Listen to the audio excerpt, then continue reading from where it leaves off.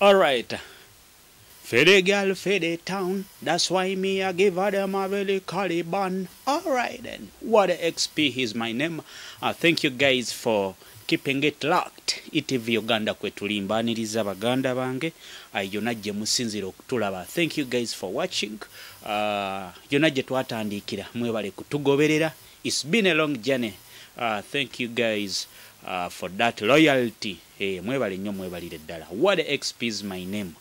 Olunaku lwaliro tugenda kubanga tutunulira mwana mulenzi SK Mbuga basinga amanya gamatofu ye Sulaimani Kabangala Mbuga. Omukulu ono olunaku lweggulo yakomyewo mu ggwanga lyatu Uganda oluvannyuma lw'okubeera mu kkomera emyaka egisukka mu ebiri. Omukulu ono yakwatibwa yali Dubai mu mwaka gwa 2017 yali Dubai nenga kati olunaku lweggulo yasobodde okubanga akomawo mu Uganda. Nearly 2 years in prison. Omwaka ogumu yagumala Dubai mu kkomera, omwaka omulala n'agumala Sweden. Tugenda kuba tutunulira ebyafaayo bya mwana mulenzi Sulaimani Kabangala Mbuga.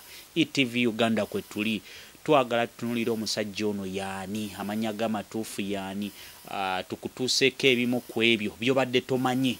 Tugenda kubanga tukuwa ebimu ku ebyo byobadde tomanyi ku mukulu ono Sulaimani Kabangala Mbuga.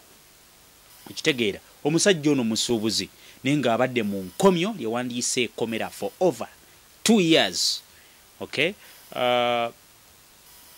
Omusajja ono yafunye eddembe lye oluvannyuma lw'omuwaabi wa gavumenti gwe wandiise prosecutor e Sweden okulemererwa okuleeta obujulizi mu kooti obulumika Mbuga ku misango egyekuusa ku kufuna ssente mu lukujjukujju kye wandiise fraud. Okitegedde omukulu ono baali bamuggulako emisango mingi egya fraud.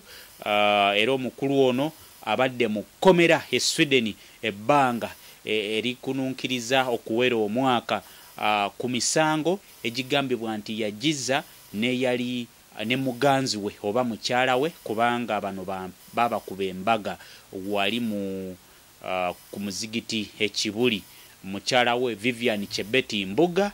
Era nga kigambibwa nti bano bakumpanya $5,300 Swedish corona muzawano bwe buwumbi nga 23. Era nga kigambibwa nti omusajja ono gwe bakumpanyako sente zino yaliko muganzi wa Vivian. Era nga bino byonna byabeera mu mwaka gwa 2007. Era nga ne mukyala wa Mbuga Vivian Chebeti naye emisango gye gimu akyagenda mu maaso n'okuwoza mu kooti ze Uganda. Twagala tunuulire SK Mbuga yaani. Ampuliriza omulungi andaba. SK Mbuga yazaalibwa February nga 14 1983. Era nga omukulu ono tuyinza okugamba nti musomo kalwera. Era nga yakuzibwa mu kifo ekimanyikiddwa nga Kimanya Masaka district. Era nga taata we ye Haji Sulaimani Mbuga. Omukulu ono Mbuga famire yaabwe nnene ddala. Era nga abasinga ku baganda be bali mu bifo byewandiyise nti byamaanyiko era nga tebali bubi nnyo. Mu mwaka gwa 2017 omukulu ono Sulaimani Kabangala Mbuga yawasa Vivian Chebeti ku mukolo ogwali ogw'ebyafaayo wali ku lusozi ekibuli. Era nga wano we babagattira mu bufumbo ne basobola okubanga bakola omukolo ogw'amaanyi. Ekyewuunyisa ekyaliwo ku mbaga eno yasitula abanene bangi mu busiraamu, abanene mu gavumenti n'abantu abalala abanene baaliko bangi ddala. Naye ekyewuunyisa z'embaga ze meeting z'omukolo guno oba embaga eno ezaali ez'ebyafaayo nti nga oyawukanyeeko n'embaga endala ezazze zibeerawo obusiki na biki. Mukulu Mbuga buli eyateesanga ekiteeso kyalabanga kiina kyekigatta ku mukolo gwe yamuwanga ssente ezitaali nga mu Uganda shillings wabula zino zaabeeranga US dollar. Buli yateesanga ekiteeso omukulu n'akyagala ng'amukwanga ssente $5, $10, $10, okuteesa obulungi munnange okuleeta ekiteeso ekiweesa omukolo gwa Sulaimani Kabangala Mbuga ekitiibwa. Era nga obufumbo bwabwe balinamu omwana muwala. Tugenda kuba tutunuulira ettutumu lya mwana mulenzi Sulaiman Kabangala Mbuga abasinga gwe mumanyi nga SK Mbuga. ETV Uganda, that's where we are. My name is Wade XP. Omukulu ono Mbuga yafuna ettutumu oluvannyuma lwe yali girlfriend we era ng'ono muyimbi amanyikiddwa nga Leila Kayondo. Ono yamuintroducinga ku social life, socialite life n'amuleeta. Musajja wattu yali tabiriimu nnyo naye Leila Kayondo yamuleeta ku ttutumu eryo kugenda mu bbaala, mu kiraabu, ey'okugenda mu bivvulu bw'atyo kwegamba najja n'amanyika era okuva ku olwo taddanga mabega. Wabula nga bano relationship yaabwe teyasobola genda mu maaso oluvannyuma lw'okubeeramu okusomoozebwa kungi. Yalimu domestic violence, physical abuse, era omukulu ono Mbuga bamutwalako ku poliisi y'e Kabalagala ne bamuteekako ne mabega w'emitayimbwa, naye oluvannyuma ensonga ne bazigonjoola. Wabula nga relationship yaabwe teyagenda nnyo mu maaso era omukulu ono n'afuna omukyalo omulala gwe yamala n'akuba embaga gwe bayita Vivian. Okwawukana kwabwe tekwakosa nnyo musajja ono Mbuga. Yagenda mu maaso n'okweyagala, yagenda mu maaso n'okuvuga emmotoka eziri latest, yagenda mu maaso n'okumansamansa ssente. Abamu nga balowooza nti alina faamu we lyajja ssente zino. Nga watuuse mu kompawundi ya Mbuga n'olunaku lwa leero erimu emmotoka ez'akabi kwokomya amaaso. Emmotoka zino azoyinza naawe okwegomba. Zino emmotoka kwe kuli Rolls Royce Ghost, alina Range Rover Sport, alina Hummer, alina Mercedes Benz, alina BMW X6, alina Jeep Grand Cherokee, alina Audi n'emmotoka endala nnyingi, naye nga zino zonna ziri personalized. Alina ne piki ez'amaanyi zi BMW emu ku ezo ezaamukuba ekigo kataafe, Katonda n'amuyamba nadda engulu. Lifestyle y'omwami ono yamufuula stand out mu basocialite abalala bonna abamansamansa ssente mu kibuga Kampala. Ng'oggyeko basama banne kuba naye yasooka kuba musama, kuba yasookera South Africa gye yatandikira okukola n'alyoka atandika ogenda mu nsi z'Abawalabu. Omukulu ono ye ssente azimansa kyere. Monday, December up to December, January up to December, ye abadde abeerawo mu kibuga Kampala ng'era buli lwalabikako alaga nti waali. Abasama banne bo balabika mu December, sente ne bazirya, ennaku enkulu oluggwawo nabo ne babula, mpola mpola ne beemulula. Omukulu ono twagala tutunuulireko ngeri ki gye yafunamu ssente. Newankubadde nga amakubo omukulu ono Sulaiman Kabangala Mbuga, SK Mbuga, engeri gye zaafunamu ssente etankanibwa, era nga amayitire ga ssente ze tegategereka bulungi. Omukulu ono wabula kigambibwa nti ssente ze azijja mu kufera abantu mu gold, fake gold dealings. Kigambibwa nti omukulu ono mwasinga okujja akasente ke akamuyimirizaawo. Wabula nga kigambibwa nti mu ddiiru zine ezizze zimufunyisa akasente, emu ku ddiiru baagikola n'omukulu Jaka Pemba mumumanyi bulungi, nga bakuba kigambibwa bakuba Omuchina billion ziri eyo mu 11 ez'e Uganda mwaka gwa 2016, era nga kigambibwa nti waliwo n'eddiiru endala gye yakuba e Dubai yalimu almost akawumbi kalamba mwaka era gwa 2006, nga tannakuba gwe bayita ono munansi we Sweden, nga bali ne mukyala we Vivian gwe bakuba billion 23. Naye ng'omukulu ono ye bino byonna azabyegaana, agamba ye musuubuzi, era nga otunuddeko emabega ku interview zazaakola ye agamba nti yalina business mu Abu Dhabi ne South Africa, wabula nga yagaana okwogera business kizaakola.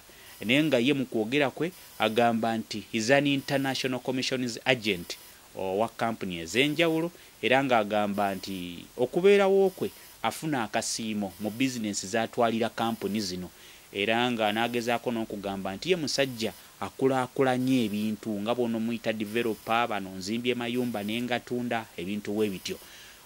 Naye ng'oggyeko bino bagamba nti mufere omusajja ono yagezaako okutandikawo transport business, era nga yaggulawo company n'aleeta n'ezi bus twazirabako nga baziyita Aira Bus Express, a company gye yali agambye nti egenda kubanga etambuza abantu mu East Africa wabula nga mu kiseera ekyo we bamukwatira omukulu ono business eno netasobola kugenda mu maaso nenga tulinze tulabe oba okukomawo kwe kunaaba nekyekyusa obanga transport company eno enaddamu netambuza emirimu gyayo enatandika netulaba kyasobola okugatta ku economy ye Uganda.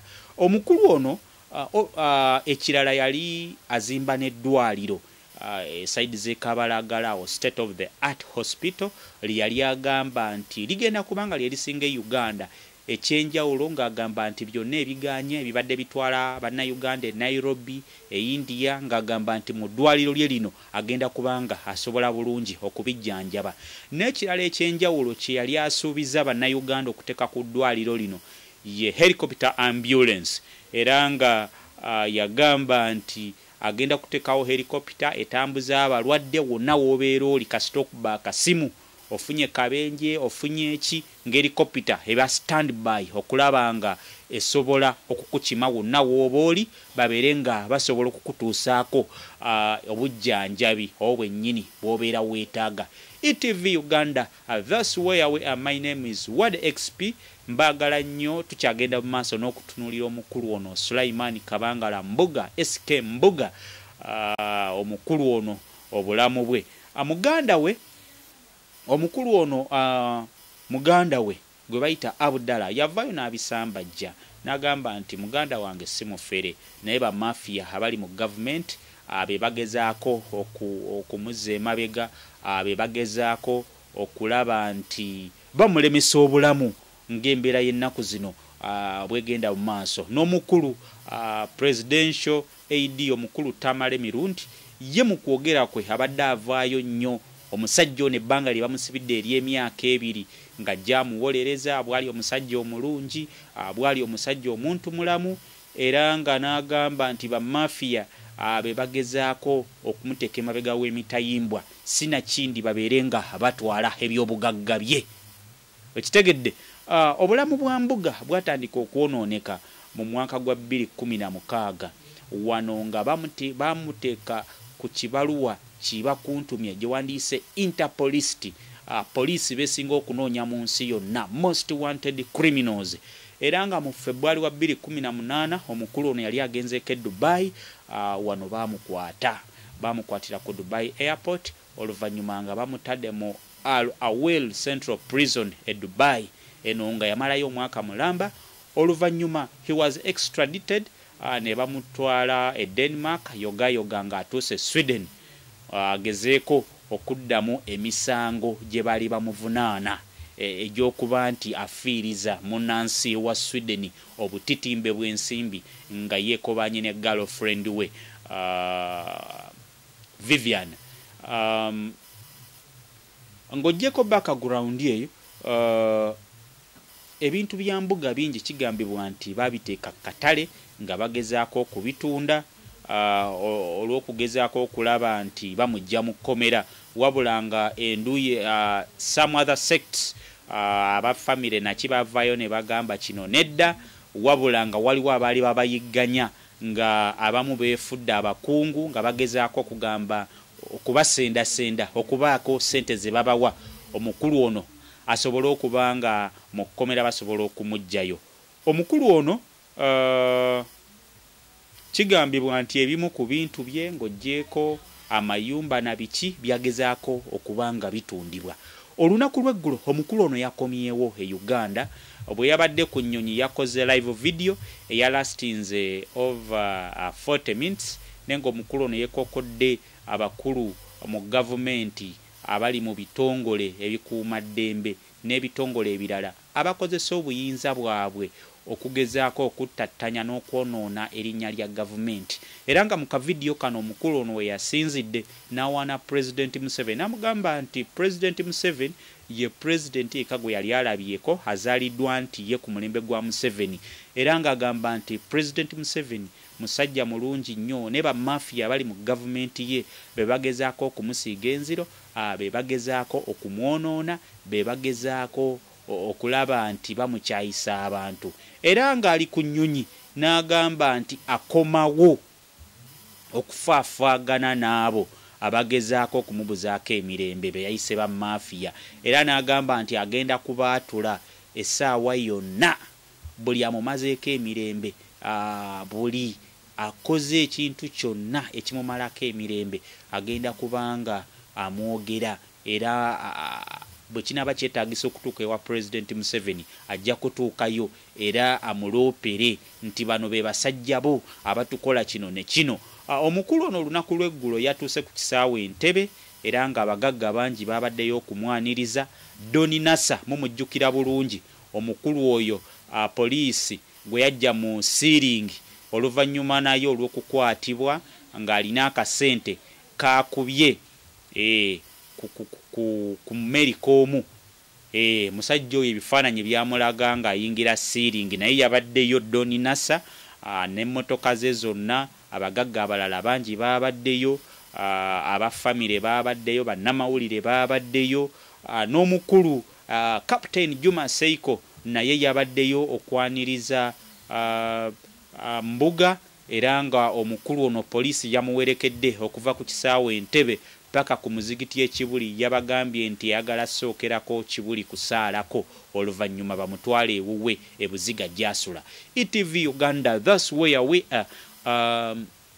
Oyinza okuteekawo komenti yo. Tugenda kubanga tweyambisa omukutu gwaffe ogwa ETV Uganda okutuusaako byonna bye weetaaga okumanya, amawulire, interviews tujja kubanga tuzikuleetera. Buli kimu kye weetaaga, baserebu bo byonna bye weetaaga okumanya tujja kuba tukuwa bwino gw'otasobola kusanga walala wonna tujja kubanga tumukutuusaako muganda wange. So kyenkusaba ekintu kiri kimu, bw'oba oli mupya kindly subscribe to our YouTube channel. After subscribing, click on the bell notification button. Obeere ng'ofuna buli kimu tujja kuba tukikutuusaako. Bu video bwaffe bulikinge, busharinge. Lwaki togaggawala episode tulina we twakoma, tugenda kubanga tukomawo episode zonna tubeere nga tutambula ffenna tufuneko ebyokuyiga. Mu maaso awo ngenda kuba nkuleetera bu episode how to make money online ng'okozesa essimu yo, ng'okozesa laptop yo, ng'okozesa kamera yo. Ngenda kuba nkutottolera oleme kubeera ku social media nga gwe just omalirako bumalizi budde. How to harvest money online kaseri ako nako kajja kasita tumaliriza buno bwa lwaki togaggawala tujja kuba tukutuusaako harvesting money online. Okunoga ssente ku mutimbagano obeeraawo nenga obulamu bwo bulina kye bugattibwako buli lw'obikkula essimu yo, buli lw'obikkula laptop yo. Tujja kuba tukutuusaako ebyo byonna bye weetaaga okumanya. What XP is my name. ETV Uganda ye channel. Muganda wange subscribinga. Mbagala nnyo yonna gy'osinziira okutulaba. Abatulaba nga muli mu United Arab Emirates baganda bange. Thank you so much for watching.